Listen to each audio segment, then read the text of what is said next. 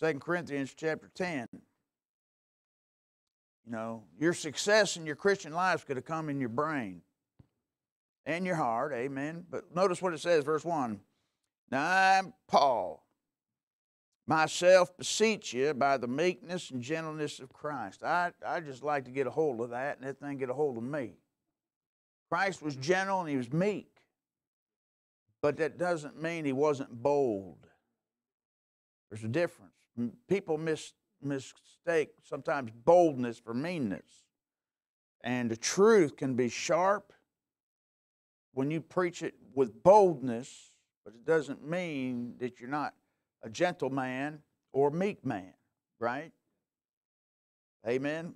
Who in presence and base among you, but being absent, bold towards you. But I beseech you that I may not be bold when I'm present with you. Paul said, hey, I'd rather be humble with you and not have to look you in the face and point my finger at you and blast you. Amen? Right? Amen. Listen, that's what preachers don't want to come in and blast people. Want to help you, want to be true, want to be humble, all right? Notice what it says, with that confidence, wherewith I think to be bold against some, which think of us as if we walked according to. See, the average person, when a preacher gets bold and he's preaching, they'll say, well, man, he was in the flesh today. Right? That's what they say. I mean, they just think you're in the flesh because you're getting bold with them. You know, the truth, sometimes you got to apply a little bit of extra facial features with it. Get a little red in the face and get a few veins bulging in your forehead and, you know, some tendons in your neck coming out, right? Right? Amen. And they think, well, the preacher's in the flesh. Amen. Verse 3, for though we walk in the flesh, we do not war after the flesh. We want to war in the flesh. Right? I mean, let's just clear the chairs out and have an MMA ring. Amen. No holds barred. I mean, there's a bunch of people who would love that. We'd probably pack this place out. Right? We'd have cheers and beers. Amen. But that ain't the way God wants it. Amen. Though we walk in the flesh, literally, we're in a human body. But we don't choose to duke it out with people. Why? Because we humble ourselves, we submit the cause to Christ, and ask Him to spiritually work and move on their hearts and change their hearts and their minds. Amen? Because we put down the gloves. Said, I'm not here to fight with you. I just want to tell you about the Lord and that He loves you and He cares about you and He doesn't want you to go to hell. And He doesn't want sin to have dominion over you, and He don't want sin to control you because it's ruining your home, it's ruining your life, it's ruining your head, it's ruining your heart, it's ruining everything. And God wants to give you the victory over this stuff. Right? Amen. And He wants to talk some sense into people is what God's trying to do. That's why He chose preaching. For the weapons, it's not a gun, not a knife, of our warfare, not what? Carnal. That's showing you it's physical. We're dealing with the flesh, carnal, physical, right? He said, I could not speak unto you spiritual, but as unto babes, as carnal, even as babes, what he says in 1 Corinthians 3. Showing you carnal has to do with physical. Amen? But mighty through God, pulling down what? Let me ask you a question. You got something that's got a hold of you? He's talking about pulling down a stronghold, something that's got your mind. People get something in their head, and it gets them, man. Positive or negative, I mean, it's there. And it controls the way they live and how they act and what they do. It becomes a mindset in their life that controls them.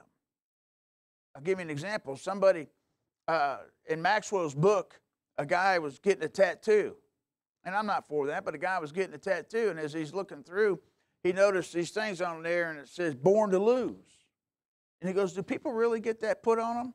He goes, before tattooed on body, tattooed on mind. You understand? That means they picked that, they adopted that idea and they want to put it on their body, born to lose, because in their mind they already think they're a loser. You see what I'm saying? So it's been, somebody has projected that upon their brain and they believe they're a loser, so they want to tattoo that on their body so everybody knows, hey, I'm a loser. Amen? And it's very easy to do, to get that. If somebody keeps telling you, you're no good, you're no good, you're no good, you're no good, sooner or later you can say, I'm no good. Right? You say, preacher, that's all you ever do. You show people there's a filthy, rotten, dirty, good enough to sinners. Amen? Pulling down strongholds. Watch it, verse 5. Casting down imaginations. That's up to you to grab that thought when it comes in your ears, to grab a hold of that and say, I'm not going to go there, and put it in the blood of Jesus Christ and get rid of it. You have to take control of your brain. That's what it's trying to tell you. Casting down strongholds, or casting down imaginations, and every high thing that exalteth itself against the knowledge of who? So what you got is you got the knowledge of God here, and you got some high thing coming in and wanting to climb over top of what God wants and what God says and trump God's truth and knowledge. Right? So where would that thought come from?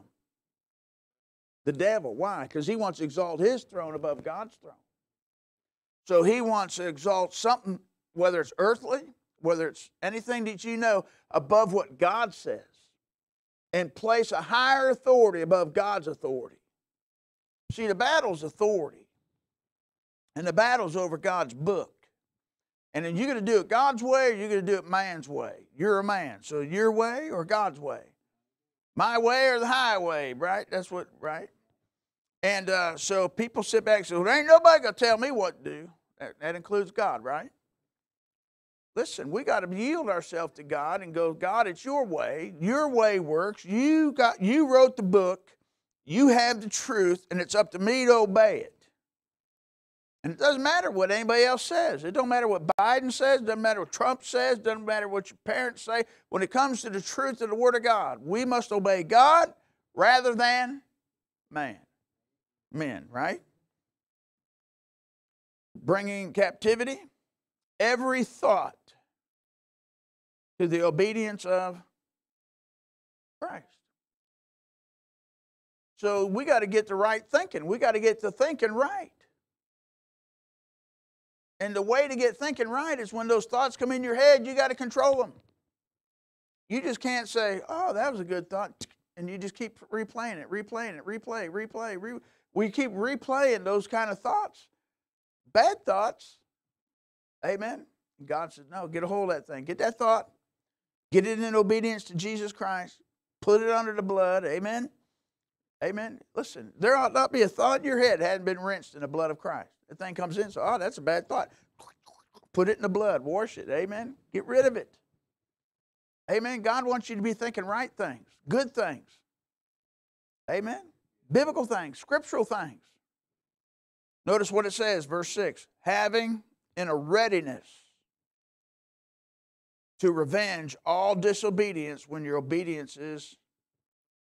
You know what he means? You know what he's saying there? Make your wrongs right. Right? A readiness to avenge all disobedience. Saying what? I disobeyed. I did wrong. He said, get it right. Get your thinking right and get your behavior to follow proper thinking. The reason why people behave wrong is because they think wrong. Right? And if you will think right, you'll behave right. Amen. I mean, that's what he's trying to tell you. Get that disobedience taken care of. How? By getting your thoughts in obedience to Christ. And when your mind's in obedience to Christ, you'll be able to obey. But if your head's full of wrong thinking, you'll never obey. Right? So different thinking. Let's see what different type of thinking. Number one, we got a trapped mind. A trapped mind. There's people think that they're stuck in their mind and they can't ever get out because they believe they're trapped. A trapped mind. Amen? And they say, this is the way I am, this is the way I always will be, I can't ever change. Well, you're trapped. Right? Let's look in Philippians 3. And we got a lot of scripture we're going to cover. That's why it's probably going to be all day long preaching. But Philippians chapter number 3. Look, listen, I love verse 10. That I may know him. See that? And the power of his resurrection, the fellowship of suffering, being made conformable on his death. If by any means I might attain unto what? The resurrection of the dead, not as though I already attained, either were already perfect, but I follow after, if that I may apprehend that for which I also am apprehended of Jesus Christ. He said, I'm chasing the right thing. And in the end, I want what Christ wants for me, is what he's saying. Verse 13, brethren, I count not myself to have apprehended, but this one thing. What? I do. Forgetting those things which are behind and reaching forth on those things which are. You see that? You know what you got to do? You got to get rid of your past. You got to get rid of your past failures. Sometimes people can't get past failure. They can't get past hurting somebody, saying something bad, or somebody said something bad to them. Amen. Or you messed up. Well, we're all going to mess up. You know what every successful person has in common? Failure. They found out what not to do so they can figure out what to do. Right? You know what the greatest failure is? Not learning from it. Amen? You want to be a success? Learn from your failures. Amen? Amen. Everybody that's a success has learned from failure. I mean, how many times did Thomas Edison fail making a light bulb? Look where light bulbs are at today. Thank God he kept persistence. Right? He kept working and kept working. He learned what not to do, and he did it. And too many times we give up. Too many times we fail. Amen. Determination goes a long ways, doesn't it? Amen. Notice what he says. Forgetting those things behind. He says, verse 14, I press toward the mark for the prize of the high calling of God in Christ Jesus. He's reaching forth to something. He's got a goal that he's going towards. And he says, I'm not going to let nothing stay me. I'm going to the prize. And I'm not going to stop until I get the prize. No matter how many times I fail, no matter how many times I fall, I'm going to get there. I'm going to get out of this mess. I'm going to get out of the gutter. I'm going to get out of the trap. I'm going to change this mindset. I'm not going to live there. I'm not going to dwell there. I'm pressing toward the mark. People got a trapped mind. They're stuck. Hebrews 11. Hebrews 11. This verse blew me away when I read it. Hebrews chapter 11. I found out something neat about Hebrews 11. They said there's 16 people mentioned in Hebrews 11, 16:11. Chapter 11, there's 16 people mentioned. I thought that was a pretty good nugget that was given by Brother Robertson the other night. Verse 14. For they that say such things declare plainly that they seek a country. See that? Verse 15. And truly, if they had been what? Mindful. Their mind's full of it. Of that country from whence they what? Came out. They might have opportunity to what? See, there's people, they get saved, and they can't quit thinking about the drugs. They can't quit thinking about the fornication. They can't quit thinking about the booze. They can't quit thinking about all that sin. They'll go back into it. Amen? Like we talked last week, when you get saved, you got to replace it. If you don't replace it with something good, something's going to fill the void. Right? If you're going to take rock and roll out of a man's life, you better give him good music to fill that void. He's going right back into the same music or other things. He's got to replace it. We got to find things to replace it. You find a man that's occupied living in sin, he's got to find a way to go somewhere to where he can get out of sin. That's why it's so important to have a discipleship program or be able to have fellowship or have somebody over to where you can teach them the Bible and do some things to get them away from all that stuff. It's real hard. Listen, we've seen men, they'll get saved in a jail and they get out and their girlfriend or their mom will take them off someplace and then you never get them established in church and next thing they're out with their buddies and then they're back drinking and they're out smoking and they're out getting a job and they're getting busy, wrapped up in the world and they never get established in church. got to get them established in. You got to get them in the book, and you got to get them in church. If you don't, their mind, you got to change that whole pattern of thinking. I said it before. My brother-in-law said, well, I'm just going over here to the Dayton Lounge or whatever it was over there on Dixie Avenue, and he's just going to go in there and shoot a little pool. Yeah, he shot a little pool, and all his old Coke buddies found him, messed him up. You understand? You're just going to go in there, buy a pack of cigarettes, shoot some pool, drink a Coke. Yeah, and then they gave him the wrong Coke. You understand? You just can't go around the old buddies. The old buddies are going to take you somewhere you don't want to go. He said, what happened? He wound up dying in a halfway house on Dixie Avenue. They found him dead on the floor in a halfway house. Was it a halfway house? There's a rent-a-room house, anyways, whatever you call it. It's a shame. You understand? You got to get people out of that stuff. Listen, there's a song out there, I love it. He said, you took me out of Egypt, now take Egypt out of me. You got to get Egypt out of people. And the only way you can get Egypt out of people is they got to get around the truth. And we got to be able to spend time with people to get them there. It's the only hope they have. Their mind's full. What's your mind full of? If it's all about the past, and they're listening to all that rock and roll, and they're listening to all that fornication, and they're seeing all that stuff, listen, what's going to happen? You know, the one girl in Mississippi, I wound up getting a leader to the Lord one night, but she had this attitude. She was 16, got pregnant. She had a baby. And then next thing you know, she's divorced by the time she's 18. Because they got married because they had to, because they had a kid, but they weren't meant to be each other, but she just had to fool around. You understand? And she had this attitude is, I got to get a hook. Got to get a hook. I said, what do you mean by hook? I just got to get a hook. She's talking about getting another man.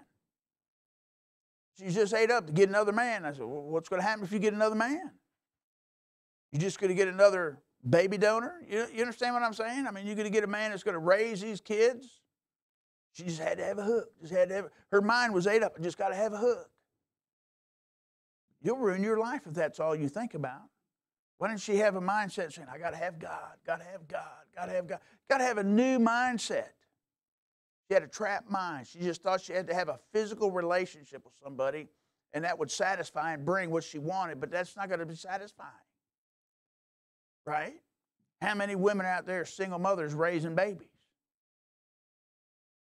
Tons of them. You understand? But they just had to have a hook. You understand? They're trapped. They're thinking, I just got to go out there. I'm going to die an old maid. No, you're going to die a single mama raising babies that they're not going to have a daddy, and then you're going to have hell on earth trying to support them. See, they don't think it through because they're watching too much Hollywood. They got too much junk. Their mind's trapped in a place it shouldn't be. Ephesians chapter 4. He said, you just don't want people to have fun. I don't want people to have ruined lives.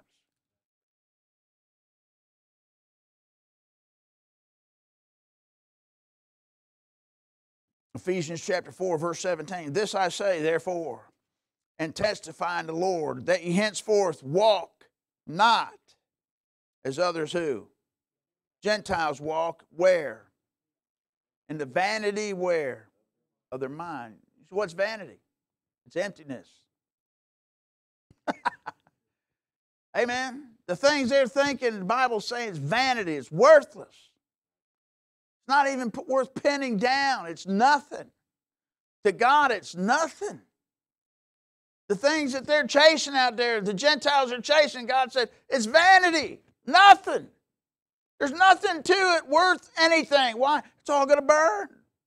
Everything they're chasing is worthless. Nothing. He said the nations are counted as less than nothing. So if China and America and Russia and all that's counted less than nothing, how much more than the people that live in those nations, what they're chasing and thinking about? Less than nothing. That's minus zero. Right? And he says, this is how their vanity of their minds. Look at what it says, 18. Having the understanding what? Darkened. Being what? Alienated from the life of God. They're alienated from it.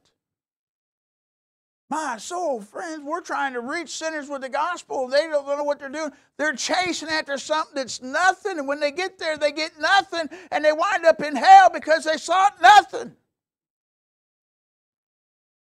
They're alienated from the life of God. God ain't nowhere around them. They're keeping them out of school. They don't want them to go to church. They don't want them to see the Bible. They don't want them to hear preaching. The devil's doing everything. You say, no, you don't want to hear that. Come on, come with me. Come on, chase Hollywood over here. Listen to this rock and roller over here. Chase this ball over here. Go to this game over there. Go to this movie here, over there. The devil's doing everything he can to alienate people from the gospel, from the life of God. Through what? The ignorance. That is what? What is ignorance? They just don't know. You know what the devil wants to do? Keep you ignorant. But I don't know what the Bible says. That's exactly the way the devil wants you. Well, I didn't know the Bible said that. Exactly where the devil wants you. Well, I didn't know God expected that. That's exactly what the devil wants. Right? Amen. He's got them right where he wants them. They just don't know, and they just don't seem to care. Right? Because the blindness of, they don't even know what they want. They're blind. They're blind spiritually. They don't even know what they want. And the devil's got them chasing something, and when you offer them the truth, they're so blind, ain't nothing good in that. Right? Why? You know why most people don't want nothing to do with Christianity? It's because somebody said something bad about it, and therefore it's already put in their mind that it's no good, there's nothing there, that Christianity's fake, so they believe the lie, and they'll die and go into hell believing that lie because they're not going to investigate it themselves because somebody already told them that it's bad.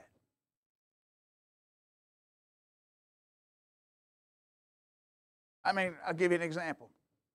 Years ago, we're sitting at the dinner table, and dinner's made. Dad says, "You could eat that?" I said, "No." He said, "Why not?" I said, "I don't like it." He said, "How do you know? You never tasted it." I said, I just don't like it." He said, "But you don't know. You've never tried it." "You're right, but I don't like the way it looks. I ain't going to try it."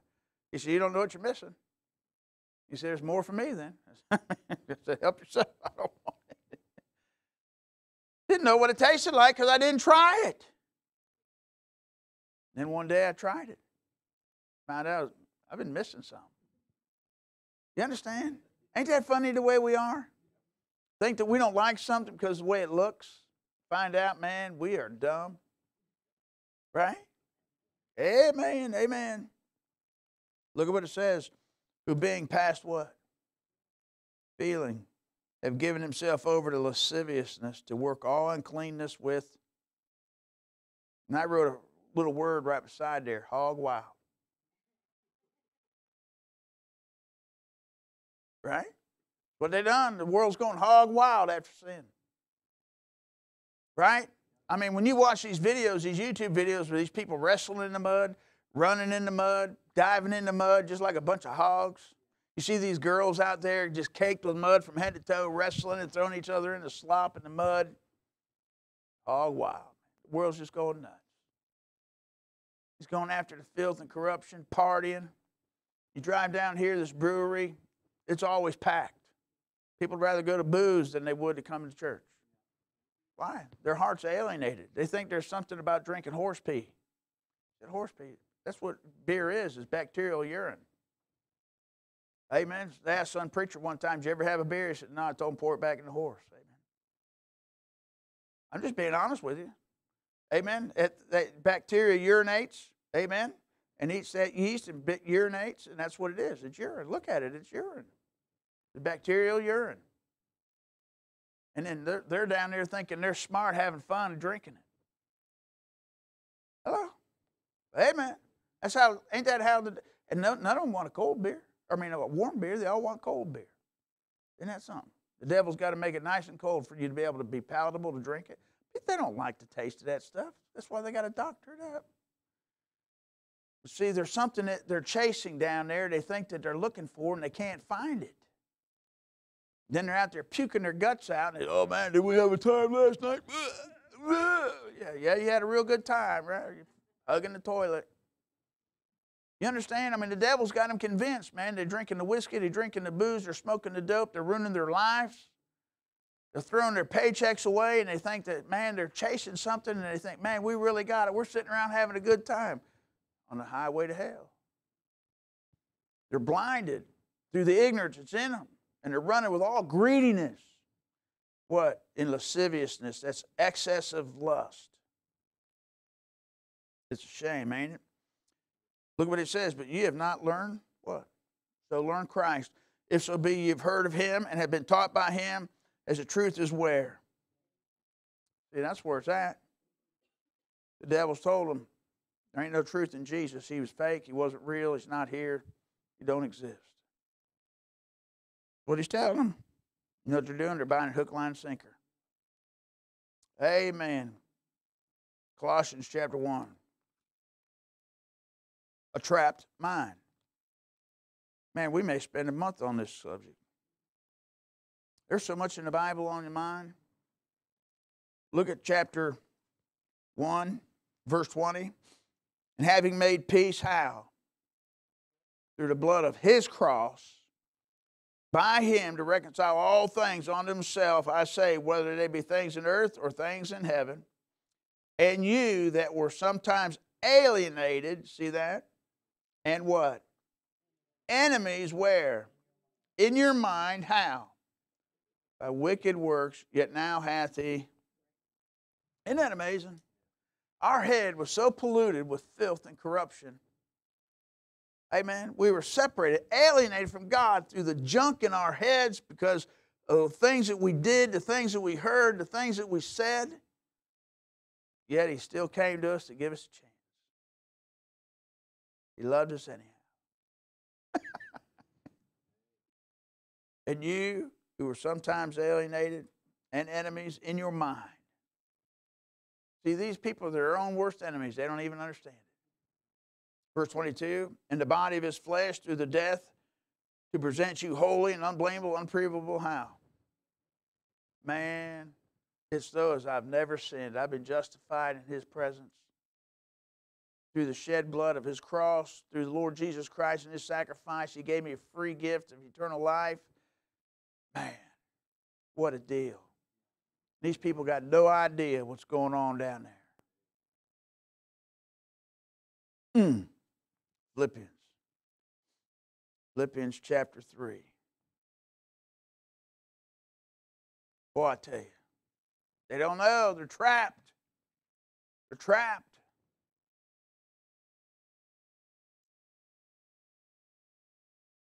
Verse 18, for as many walk, of whom I have told you often, and now tell you even weeping, that they are enemies of the cross of Christ. Watch it. Whose end is destruction, whose God is their belly, and whose glory is their shame. Watch it. Who mind earthly things. Their mind's trapped. They're stuck. So what are they doing? They're thinking on the wrong things. They're thinking about this earth. They're not thinking about eternity. They're not thinking about God in heaven. They're not thinking about living with God forever. They're not thinking about hell. Their mind is stuck on bills and money and sex and drugs and fun and pleasure, amen, and politics. It's on everything earthly, and they're not thinking anything heavenly. Dak said it the other day. You know, he said, you ever heard people say you're so heavenly minded, you're no earthly good? Well, I can tell you there's a lot of Christians that are so earthly minded, they ain't no heavenly good. Amen? Amen, amen. Now look what it says for our conversation. It has to do with what you're talking about. Your conversation, how you living, right, is where. You see the difference? They're minding earthly things. He said our conversation's up there. We're thinking about heaven. We're thinking about going home. We're thinking about being with him. Right? So it ought to change the way you live down here because you got your mind full of what's up there. From whence also we look for who? Brother Rob. Going up, brother. Amen. Amen. Look for the Lord Jesus Christ, who shall change our vile bodies, that it may be fashioned like unto his glorious body, according to the working whereby he is able even to do all things to himself. I am looking for that change.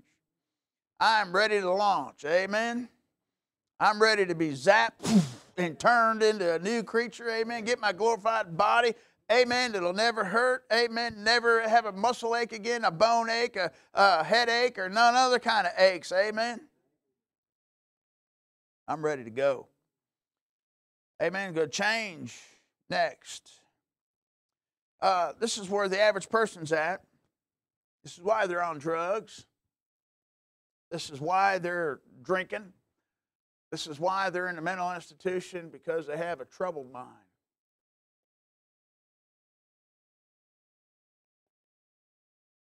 It's sad. They have a troubled mind. Let's turn to the book of Daniel. They have a troubled mind. I want some people to be troubled over their sin, that God would come and save them. That's why men don't want to hear preaching, because it troubles them. But they run from God troubling them. Daniel chapter 4, talking about Nebuchadnezzar. He's having a dream, and he gets troubled by it. Verse 4, I, Nebuchadnezzar, was at rest in my house, flourishing in my palace. And I saw in a dream which made me afraid. And the thoughts upon my bed and the visions of my head, what? Troubled me. You know, that's where a sinner needs to hear about hell, and realize that his sin's going to put him in hell, and get troubled. But see, they're troubled about a lot of different things out there instead of the things that God's concerned with. Right? Amen. Chapter 5. Verse 5. In the same hour came forth the fingers of a man's hand, and wrote over against a candlestick upon the plaster of the wall of the king's palace. And the king saw the part of the hand that wrote. Then the king's countenance was changed, and his thoughts what? Troubled him, so that the joints of his loins were loosed, and his knees smote against one another. That's what I like, trembling. We need trembling sinners. Daniel chapter 7. Daniel chapter 7, verse 15. Now Daniel was grieved in my spirit, in the midst of my body, and the visions in my head, what? Troubled me. There's a saved man. He's seen what's coming upon this earth, and he said, oh, my God. He got trouble. We got people who got troubled minds. You understand? Let's look in Matthew. Troubled mind. What are you thinking about? There's people that are troubled today. There's people in a mental institution. Some people actually have a mental issue. I'm not minimizing somebody that actually was born retarded, can't get their brain to work. But there's a bunch of people over the mental institution that's committed sin and never confessed it and went nuts. And then you got a bunch of people that claim to be insane when they're not, trying to get out of crimes that they've committed. And there's a bunch of people carrying around guilt that they've never got it covered under the blood, and they're ate up with guilt. Chapter 2, verse 3. And when Herod the king had heard these things, he was troubled, and all Jerusalem with him. What? They're looking for the king. And where is the king of the Jews? Luke chapter 10. This is a real good one. Talking about Mary and Martha.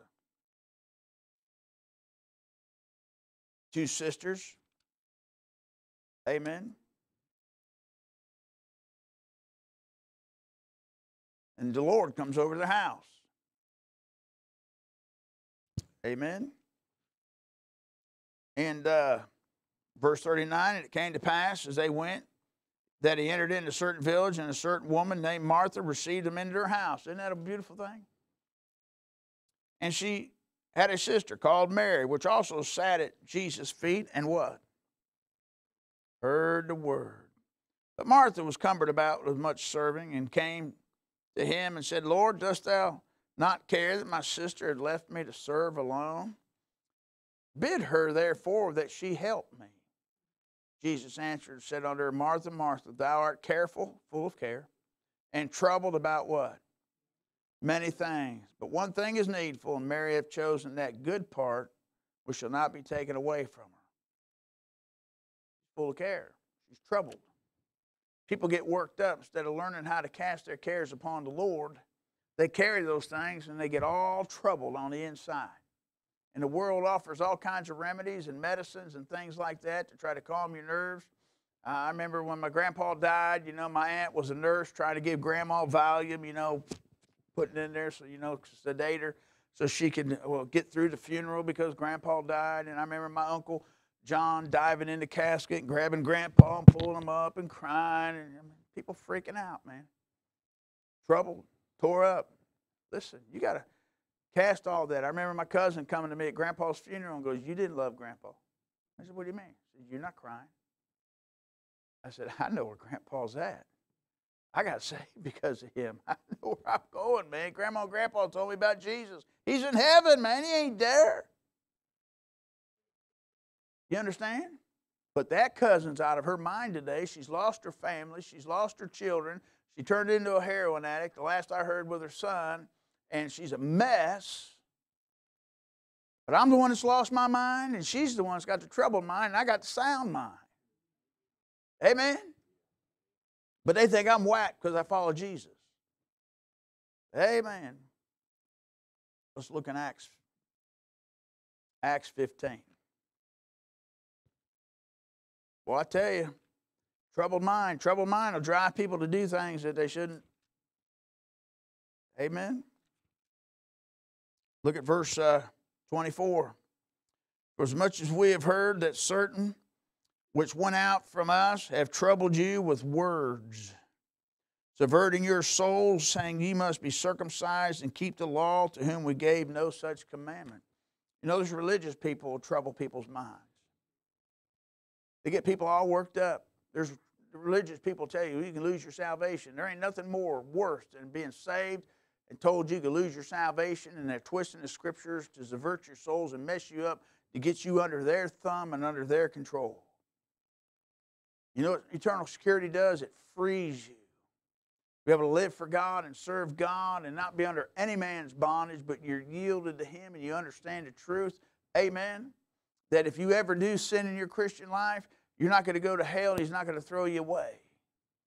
Amen. You know what'll trouble you? Thinking you've lost it. That I guarantee you, I've been there. You talk about trouble, I was. Amen. That'll mess you up. Amen. Like my wife, she got saved and she went to the preacher. He kept telling her, you can lose your salvation. She said, what do you got to do to lose it? What sin you going to do? He said, well, you'll just know it. What sin is it? Because I don't want to do it. Right? Amen. I mean, they'll mess with you. I'm glad my salvation ain't based on what I do. It's based on what He did. Proverbs 21. Troubled mind, man. Troubled. Christians can get troubled. Listen, that's why the Lord wants us to cast all our care upon Him. He wants us to unload our thoughts and our problems to Him. Let Him carry our load. Verse 27, Proverbs 21:27. The sacrifice of who? The wicked is an abomination. How much more when he bringeth it with a wicked mind? You know what? The wicked are, they're an abomination to God. How much more if they bring it with a wicked mind? They got wicked minds, man. I guarantee you, Joe Biden is nothing but a full-blown abomination to God Almighty. America ain't blessed having that reprobate in our White House. Amen? That's the judgment of God upon a nation for rejecting God's book. And the man that was before him, and the man that was before him, and the man that was before him. Amen. And we're not going to be any better if Trump gets in there. Amen. He may be selling Bibles and doing all that kind of stuff and claiming he's going to bring some things back, but I'm telling you, he's got some abominations. Unless that man gets truly born again and say that I'm a born-again, blood-washed Christian, been saved through the precious blood of Jesus Christ, I won't believe it until I hear it come out of his mouth. Amen? Amen. Next, Matthew chapter 6. Talking about different minds. People have a trapped mind. They have a troubled mind. This is one of the most popular minds. Amen. Matthew chapter 6. Most people understand what verse 33 is, right? But seek ye first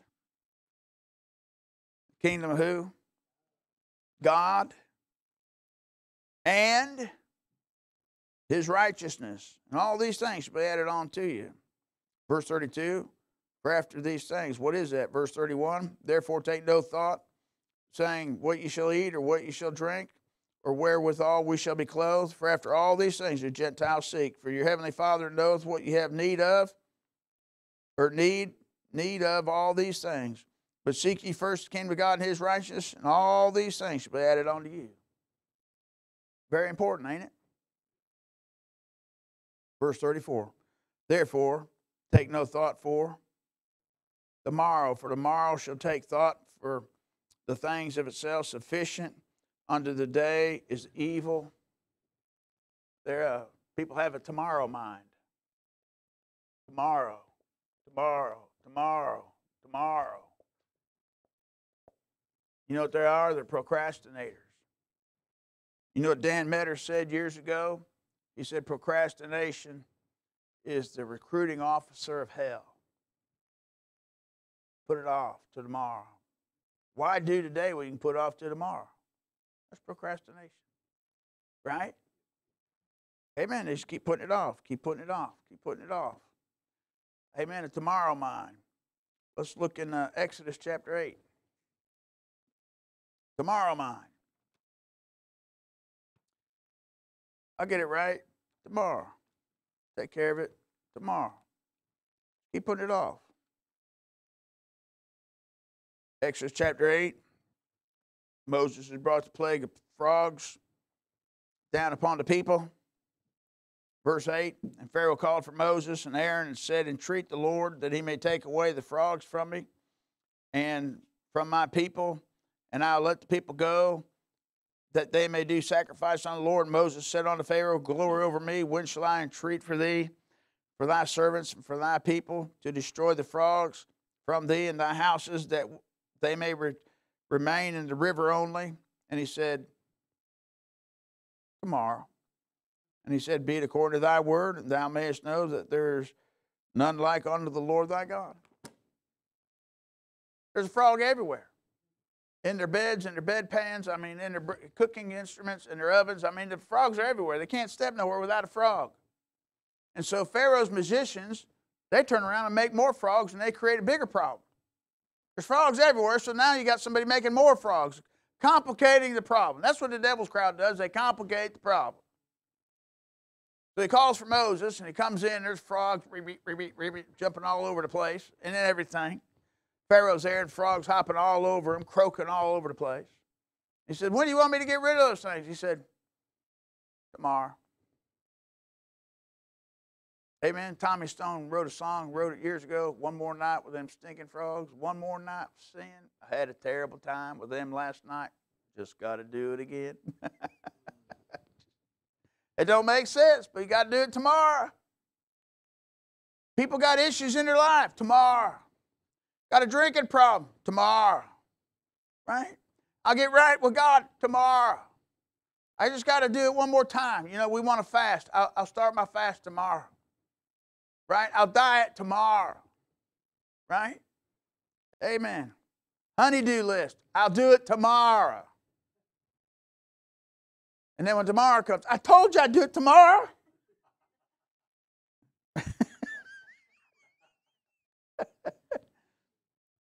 Amen. Proverbs 27. I'll do it tomorrow.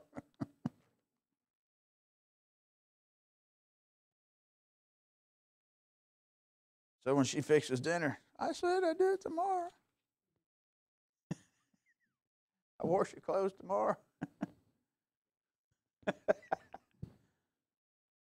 Amen. Proverbs 27, verse 1. Boast not thyself of tomorrow, For thou knowest not what a day may bring forth. Isn't that amazing? You got no idea if you'll be here tomorrow. You got no guarantee tomorrow. So you got undone projects you need done? You understand? There's things, well, tomorrow I'll go witness to somebody.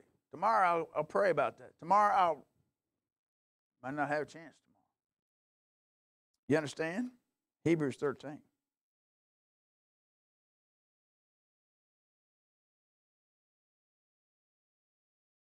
Hebrews 13.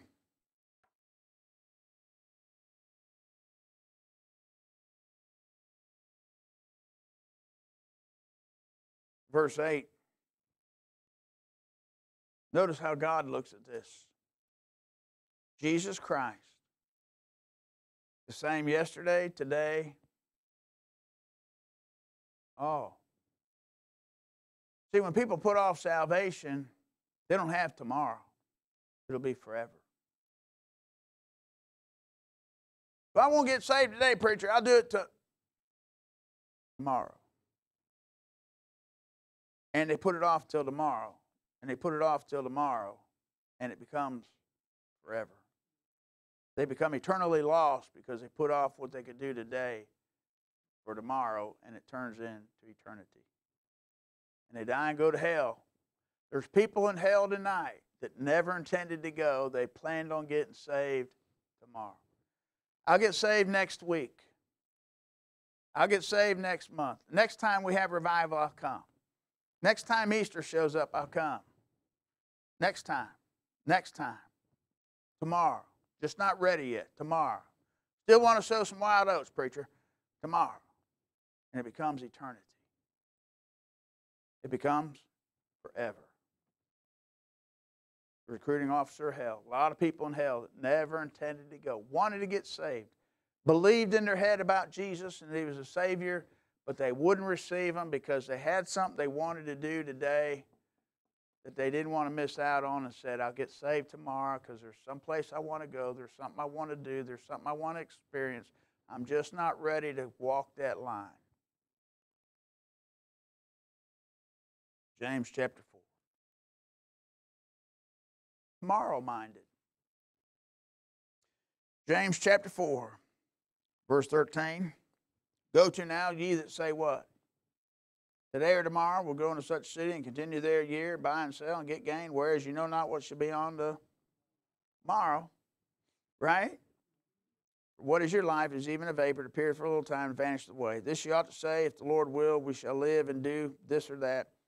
But now ye rejoice in your boastings, and all such rejoicing is evil. Therefore, to him that knoweth do good, doeth it not, to him it is tomorrow-minded. Amen. Brother Gary, would you dismiss us quickly for Sunday school?